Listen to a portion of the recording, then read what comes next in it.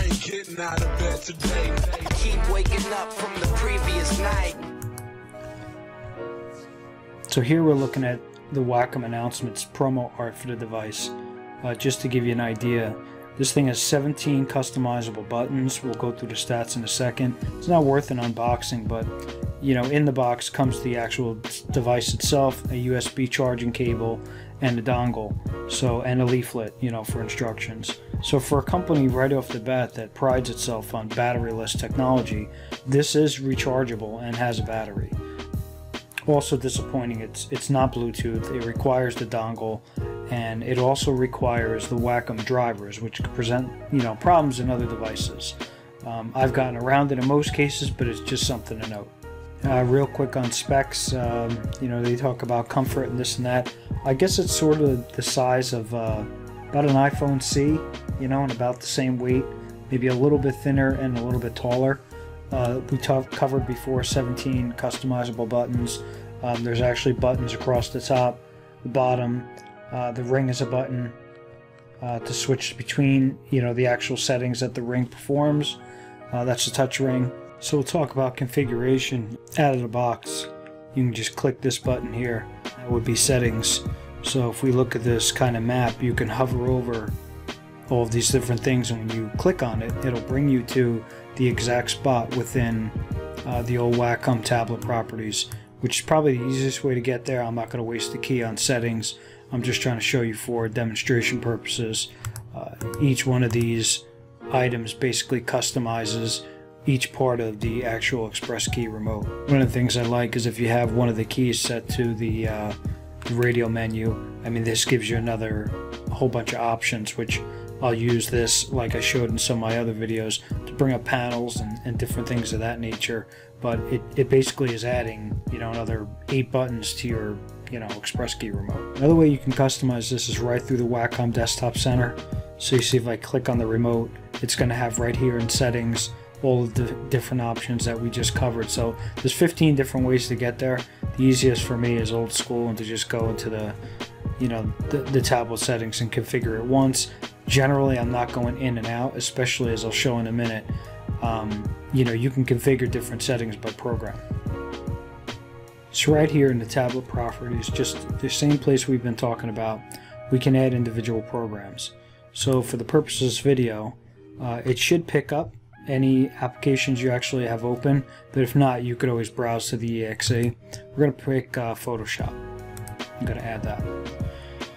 So you can see right off the bat, this guy is pre-configured. It's carrying over the global settings into Photoshop, which is nice because if I don't want to change the settings for this remote globally, I can change it individually for Photoshop. So when that executable is open, the Wacom software automatically detects that and then switches over your settings to whatever you're using. So I am not going to sit here and drag you guys through configuring this remote. What I'm going to do is I'm going to configure it.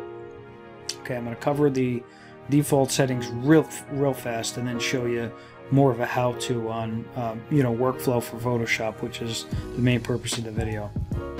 So the outer keys already is set for things I won't use. Settings, precision mode, display toggles actually nice, especially on my Cintiq Pro 16. It doesn't have that as a button. I still won't use it. The Wacom screen keys, probably won't use that. Page up, page down, nope. Radio menu, I'll keep that. App shortcuts, let's see. The inner keys, these are important, these modifiers. I find you always seem to need them. Spacebar especially. Holding down control, I don't know if you need that. Alt, you need that for color picker, things like that. Shift. And then finally the ring keys. We're going to change this up a little bit, the undo and redo. They're nice on the ring, I just don't like where they are. The new layer, we're going to drop that, and we're going to drop the save button. So I'm going to go configure this thing up, and then we'll walk you through exactly how that works. Tea is lovely. Anyway, I just wanted to show you something real quick. Looking at my screen, first thing we're going to change is the actual button on the ring key. That's a little tricky if you haven't done it before. So there are a number of different options you can see on my screen. There are predefined things, application, on-screen controls, which are the panels, just a number of different things. I just go right for what I want. So I need a keyboard combination because I'm going to do a step back. I'm going to get rid of what's here. And now the funny thing is, the command for step back is Alt Control Z. But if I hit Alt on my keyboard, it's not going to do anything. If I hit Control on my keyboard, it's not going to do anything. The reason it's not doing anything is because within the software, those are known as modifiers. So what you have to do for the Wacom tablet properties to recognize the command is that you actually have to hit all three buttons. So if I could hold down Alt Control and then Z, you can see the command goes in there. And then we'll rename this step back. And there we go. We'll open up Photoshop and we'll make a mess of things. And then you can see it's working. So I'm going to go through the rest of them. I don't think there's anything more complicated than that, other than if I wanted this to be, let's see if we go. You see here, like the middle row is set for these modifiers. So they have these, sort of segregated: Shift, Alt, Control, Space, the main ones. So if you're looking for just that one, I don't know that you can't just do it at a keystroke. But for some reason they had it separated, and while I was doing this, I thought it was probably a good point to bring up. Okay, we're going to walk through this, my workflow, how I've configured the Expresskey remote, just some Photoshop tips for you painters and maybe illustrators. Hopefully this works for you, but if not, it just gives you a general idea how to best use the device. So I'm capturing the screen so you don't have to listen to me ramble on, and just take screen captures if you want. But basically the left side of the tool I've used for most of my like tool shortcuts. So one thing to note, when I have the tablet properties up, I'm actually using Windows. So some of the decisions I made are based on the fact that I might keep this open, or if I minimize Photoshop in any kind of way, I can get to the default settings, which are like, Wacom screen keys. So for example, if I need to get to display settings or any of these other things, I can still do that. Application level though, I'm just using what I want in the specific application. So if I minimize this, the first tool is brush tool.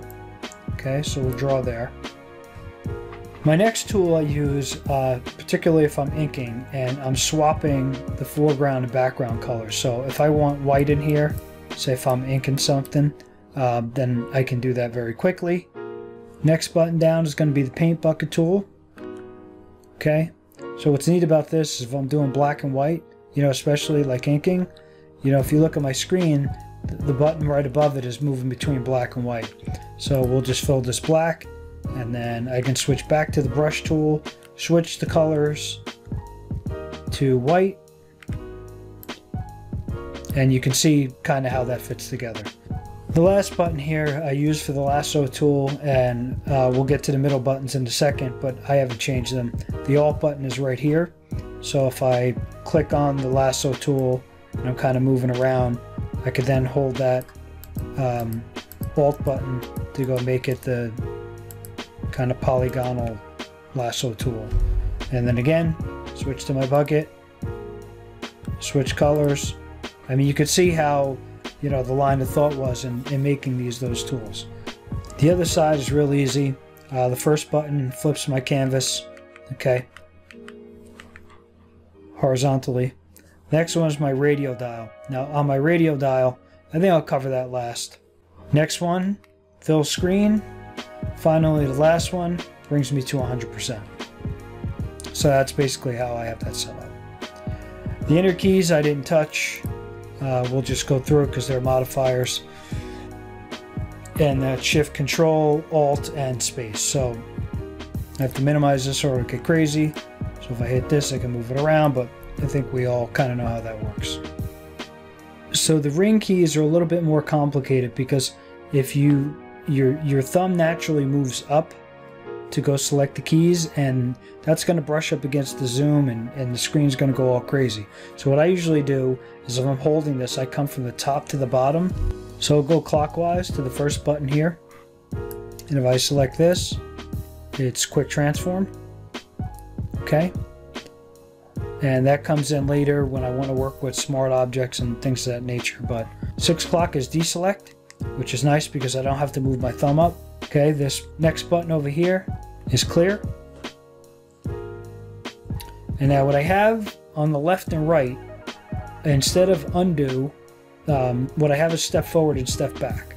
So if I want to step back, I just click once here. If I want to step forward, I click once there. And I think that's about it. Now you can see how just for a second, now granted, I'm trying to show you guys the remote as I'm doing it, so that's why I hit it, but it takes just a little bit of practice not to hit that zoom. But once you get used to it, it's like second nature. So overall, this definitely increases my workflow by a lot. And if you click this middle button here, that's going to show you what the actual ring itself does. It doesn't do anything else but bring up the setting, but you know, as you're flipping it, you can see the light moving, and that's pretty neat. So it always kind of gives you an on-screen confirmation of what it is you're trying to do and where you're trying to go. The last thing I said I'd cover is the radio menu. Most of these are self-explanatory. Brush panel, save, tab is going to get rid of your toolbars, full screen is self-explanatory. It's going to, and obviously these could be mixed together. I'll talk about this in a minute. Display toggle, I don't have 2 displays attached right now, but that's that feature where if you had a main display, you could use your Wacom pen to actually control the objects on that other display, which is really nice. Avoid you having to use a mouse. Precision mode, that's an old Wacom little deal. Don't use that much, but I wanted it there anyway. So convert to smart object, I'll just show you that real quick, what I do with that. I just grab my brush, okay, and we do something like this. You hit this button and you'll see now it converts it to a smart object. And then I have my quick transform button. It basically allows me to keep all the detail. I mean, I'm not going to go too into smart objects, but when using multiple images on the same piece of paper, if I want to maintain like gestures or thumbnails or something like that, that's a good way to kind of keep the detail of it. So if you want to blow it up and then do your roughs on top of it, you can do that. And then finally delete layer. That's pretty self-explanatory. Any of these Wacom sub-menus can be pinned, meaning if I want full screen mode, or if I want my toolbar gone or what have you, I can pin the radio menu to make sure that I can still have access to these things. But I covered it in my Cintiq Pro 16 video. I just want to touch on it one more time. In the on-screen controls, you can configure any one of these in the radio menu or any other menu to be whatever option you like. So just really quick, we're going to take display toggle and go to on-screen controls and keypad. And this is almost exactly what I did in the other video. But basically now we're going to get rid of this. And when I hit my keypad, you see here I was originally setting this up to do different things, like I'm probably going to set up all my actions here, and like if I hit this button, this was one of the screen sub-panels that I actually removed from the last button over here. This is so customizable. You have an almost unlimited amount of different options just by having this little remote. So by putting that one little keypad there, I'm able to link to all these other things, and they can also be pinned. The only complaints I have, which I brought up already, is that it's not Bluetooth, but honestly the battery is fantastic on this thing. It seems to last for days and stuff, especially if you turn it on and off here. The inner ring itself is a little bit sensitive, for zooming in and zooming out and the brush settings and such. There is a place where you could set that. I have mine all the way down to the slowest possible settings, and I'll just give you a glimpse in Photoshop. If I start to zoom this thing, you could see how this could go crazy really quick, which is why I had these settings to 100% and fill to kind of bring the screen back to normal if I screwed up. I still find it useful, especially if you don't have a touch device. The brush settings itself, I don't use that much. Again, I mainly draw right now. I'm not doing a lot of painting, but could definitely see how you know, it's not as tight as you might want it to be, but it's not bad. You get used to it. So if you're into concept art and things of that nature, I think it works out great. And the screen rotation, this is the newest version of Photoshop. It's a little janky, but not really. I actually prefer the hesitation to make sure I don't whip the screen around like a tornado or something like that. And again, if I'm trying to get back to where I'm supposed to be, it's a little easier that it's kind of janky like that, because it lets me get back to square one. So anyway, the thing about this device is that it's really the perfect handheld device for, you know, art enthusiasts, professionals, etc. The price is a little high, comes in somewhere, you know, you can get it about $89 now, $99, you know, depending on where you're shopping. It's been out a while, but they don't make another device like this. So there are other things. I have other videos on my channel even that you can use other impromptu solutions, but they're not really as good as this one. This is made for Wacom devices. It's a better solution than the actual hard-coded keys. If you have the 27 QHD and the newer Cintiqs coming out, it's actually magnetized to the actual device itself. So in fact, almost works just as well as the built-in Expresskeys anyway. So I give the device, you know, probably a 8 out of 10. You know, again, would like to be Bluetooth. Don't like the battery, but I mean, what are you going to do? The thing's wireless, so either way, it's going to need a charge. Those are major knocks for me. I really like it. I use it a lot, and I'll be posting alternatives if you're just not into this kind of thing. So once again, thank you for watching. Please subscribe, like, comment, ask me any questions you want. I have gotten this to work on other devices. I've gotten it to work with a Surface. I've gotten it to work with a Lenovo Yoga 14, which has a Wacom AES digitizer built in. I'm currently doing this on my Basto, which has different firmware on it, and I'm using it with that. So Surface Pro, I think I mentioned already. So you can use this with other devices as long as the Wacom drivers don't completely smash whatever's on there already, like potentially another drawing device, you know, of a, you know, alt maker or something like that. Anyway, another win for me. Love the device, and I'll exit with screenshots of my exact settings. Catch you in the next one.